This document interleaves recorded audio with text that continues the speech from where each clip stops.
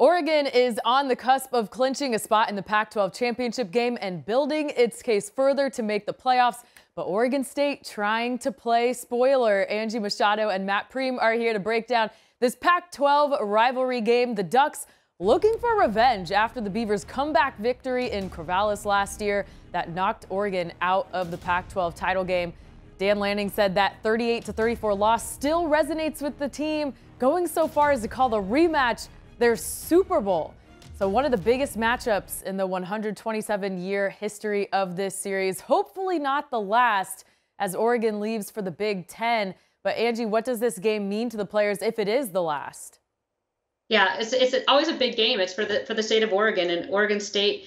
It's been for bragging rights, whether the Ducks have been good or bad and the Beavers have been good or bad. It's always been kind of that last bragging rights. Families are divided. There's Beavers and Ducks on family sides, and this is a big one just for it could be the last. I'm hearing it may not be, but at least it's the last in the Pac-12 as we know it. So I think there's some feelings of we need to go out and get one last win, but it's going to be a tough one for sure.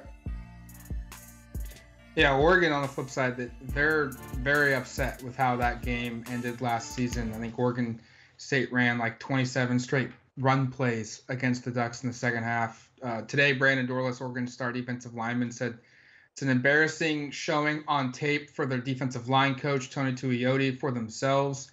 The players walked into the facility this week, and that fourth quarter is on loop.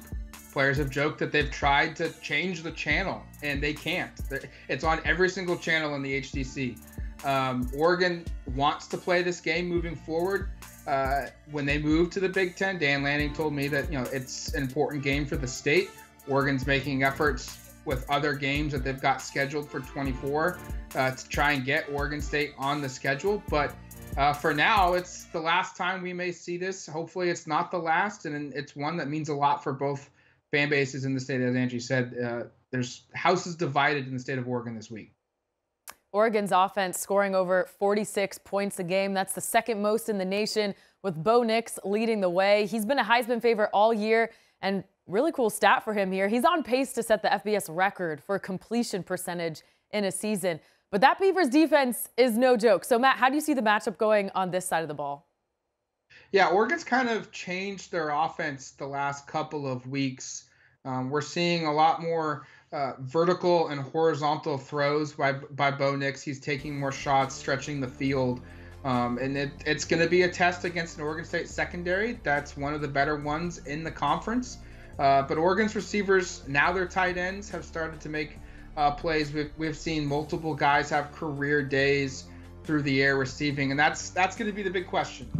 Can Oregon State stop the speed and the skill sets that they have at the receiver position, headlined by Troy Franklin, who became the school's all-time leader in receiving yards and touchdowns in a single season this past week?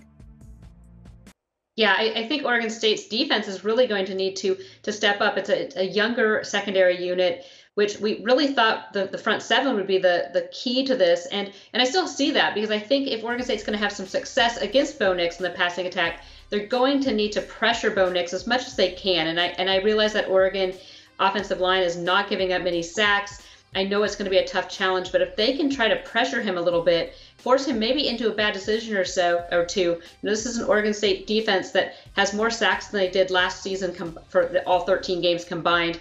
They are getting some pressure, and they've also got some takeaways in there as well. So look for some pressure, and then look for Oregon State to be opportunistic on the takeaway game. Now, the ground game for both teams will be strength on strength. Teams here ranking top 10 in their running game, over 5 yards a carry. Both defenses also ranking top 20 against the run. But Angie, Oregon State does favor running the ball a bit more. So how important is the Beavers' ground game in this matchup?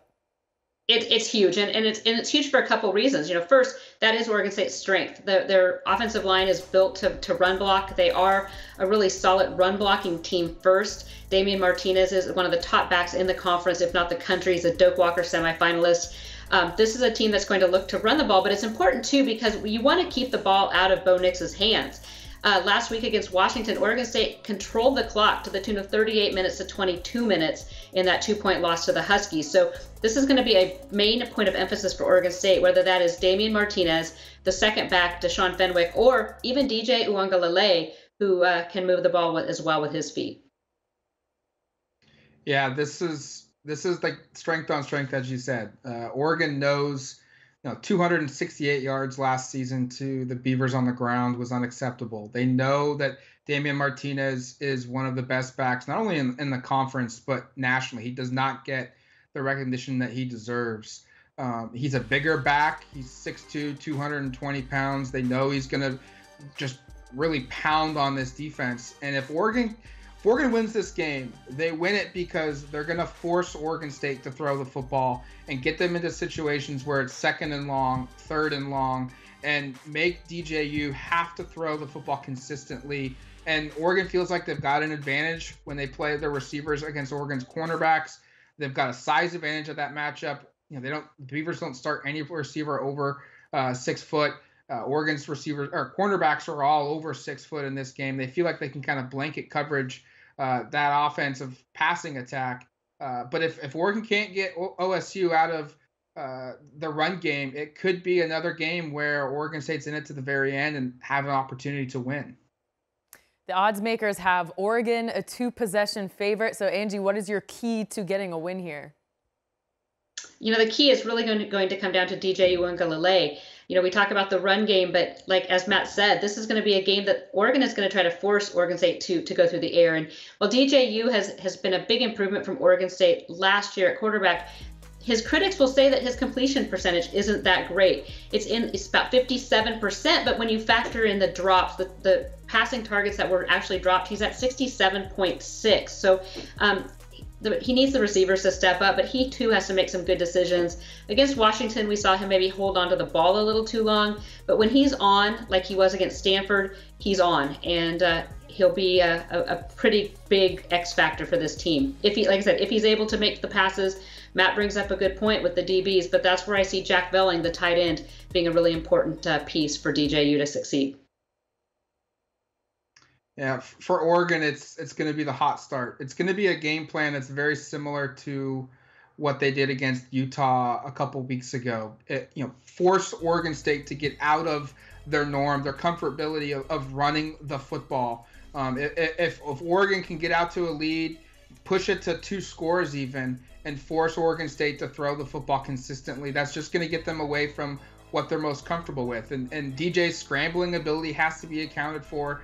But Damian Martinez, you need to get the ball out of his hands and force Oregon State to try and push the football downfield. If they can do that, it's going to be advantageous for this Oregon defense to make plays, possibly get some turnovers. So it's probably going to be for Oregon in best interest to get out to a hot start, build an early lead. All right, Angie and Matt, thanks so much. For more on the game, check out Duck Territory and BeaverBlitz.com. They got you covered with all of your Oregon and Oregon State football and recruiting news all year long.